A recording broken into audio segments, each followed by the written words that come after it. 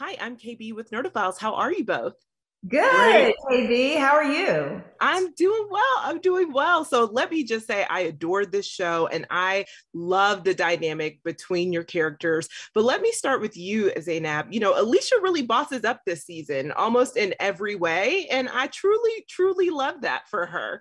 So my question really is, though, do you think she has a little bit of a moral dilemma about rising the corporate ranks of this wild company that is doing a lot of harm? And how does she balance that with literally needing just a livable wage? Um, you know, I feel like Alicia bosses up too, and I love it. But yeah, she definitely it's not just a moral dilemma because of what it is, right? Like we all know that there is some level of like nastiness um for a big corporation to be a very successful corporation, right? The thing for Alicia though that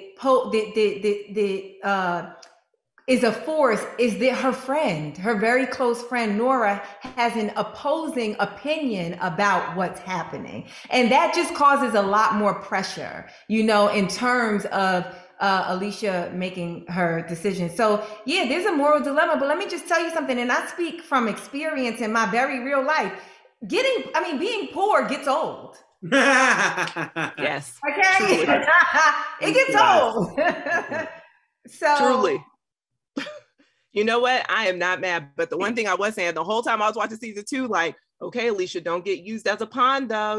Like, please just Exactly. don't get used as a pawn. Exactly. Because then you start saying yes to something. And I think it's really interesting how Nora kind of with that opposing view in her mind, her friend who used to be kind of this irreverent, autonomous woman is now losing some of that personality and coming to the defense of that corporation. So she's just kind of becoming an entity of an extension of the corporation itself, which is like so challenging as like that, like, because you're like, I'm benefiting, but then how do I not just become that, that a spokesperson for this place, Yes. like you can lose some of your personality if you're not careful.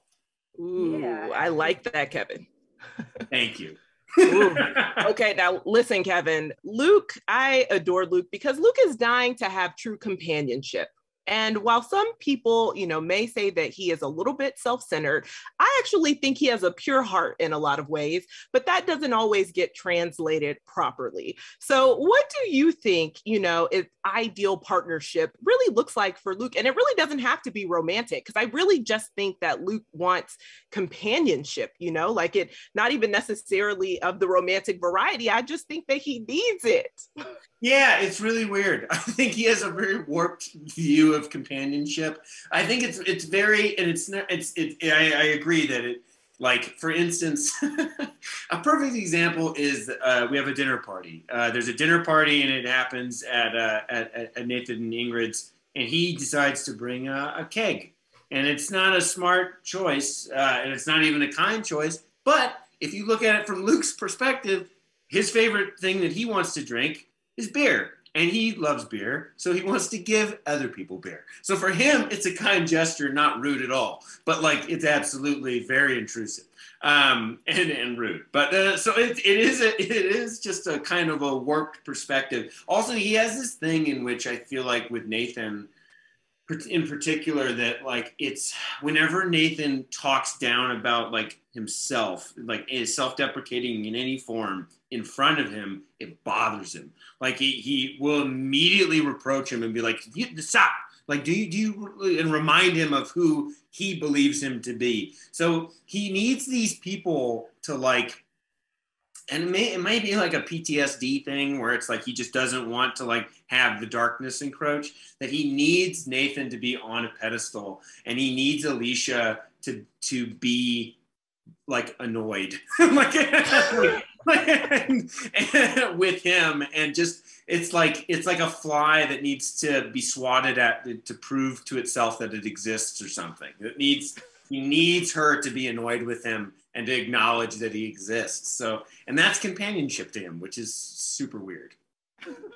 Well, I hope we get to see him annoy her again, even more in season 3. So thank you so much for chatting with Nerdophiles. Really appreciate it and love this season. Oh, great. Thank you so Thanks, much, Phoebe. Phoebe.